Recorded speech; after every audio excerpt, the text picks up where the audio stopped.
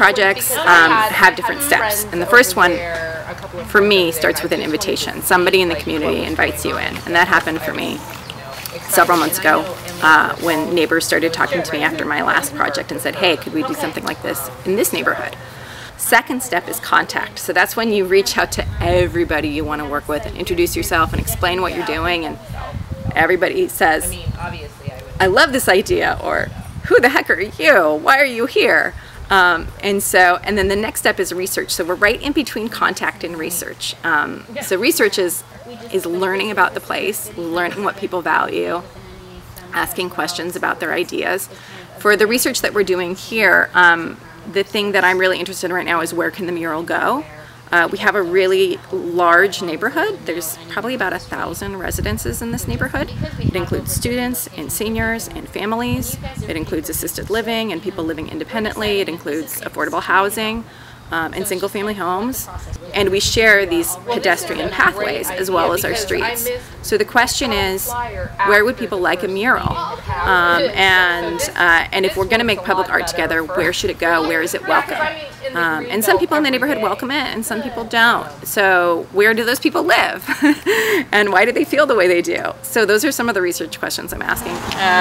What would a mural at this site do? What stories do you have about this place? Who would be the mural's audience, and what concerns do we have at this site?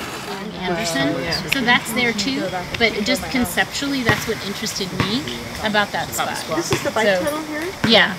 This is such a neat way to bring people together with the art and different ages.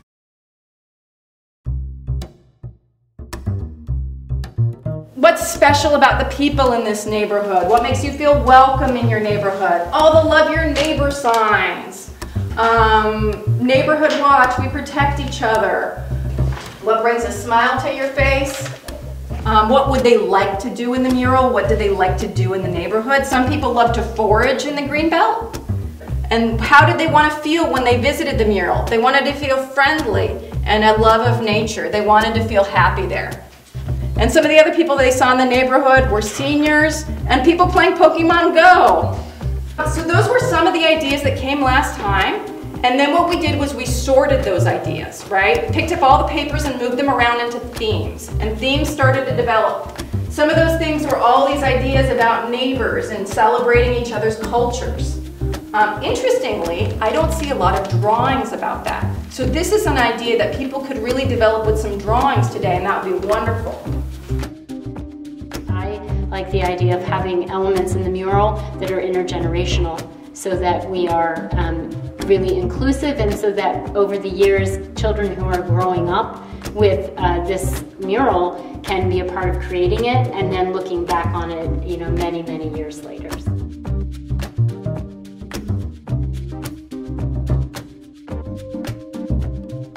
Wind for the sailboat. Because sailboats won't go without wind. But then it goes in to the hacienda and it becomes a tree. So there's your trunk of the tree and the branches are spiraling out. But in the black you'll see it's also a labyrinth that you walk. I have a full plan for us today, and I have 3 designs that are all based on your beautiful drawings. Each one has a different story. They come with similar ideas that came from the neighborhood, concepts like loving your neighbor, spirals, the power of water, the power of love, some of the drawings that individual people made or concepts that came from them. Each one of them has a theme that became the main theme, and other themes that became minor themes within each one. And so I'll take a little while to take you into each one of the worlds, and then we'll divide up in groups and chat, and then vote. There is the option for people to vote absentee this time, so we're definitely going to eliminate 1 by the end of today, so we'll be down to 2. I think that the pieces I've done in the past, some people remember the story and it's important to them, and what's especially the most important to them though is the story of the people whose drawings they remember, right? Like that's in a way more important than the story of whether it's about elements or whether it's about love or whether it's about the river, is that when we walk through it, we remember the drawings and the relationships that we built, both when we designed it and when we painted it.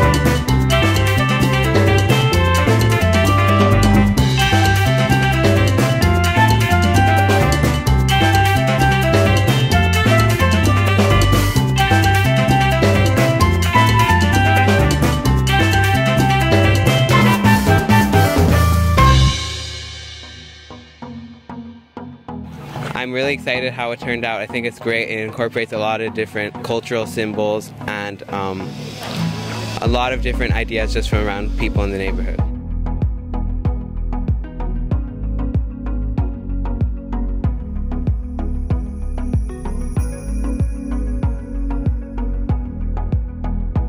So this whole project has kind of been an amazing way for this community to get together and kind of just join and work on something collaboratively. So yeah, it's been pretty awesome.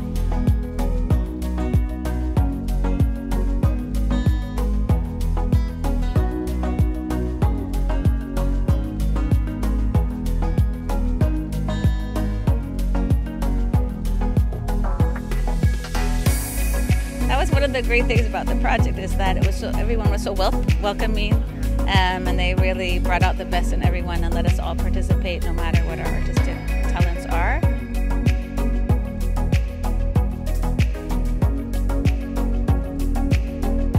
Yeah, I've got my 2 kids here.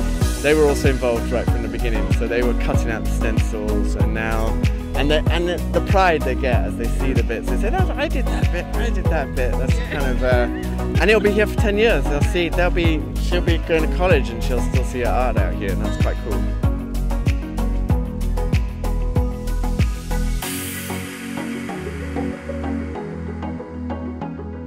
So I'm really happy that I got to be a part of this, and I hope that maybe we do something like this in my neighborhood one day.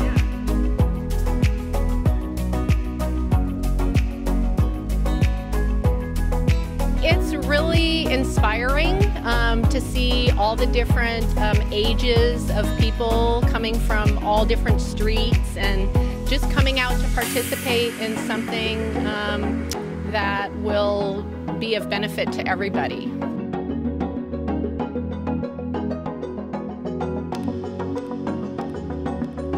I think that's been the most exciting thing, is that it was such a community effort.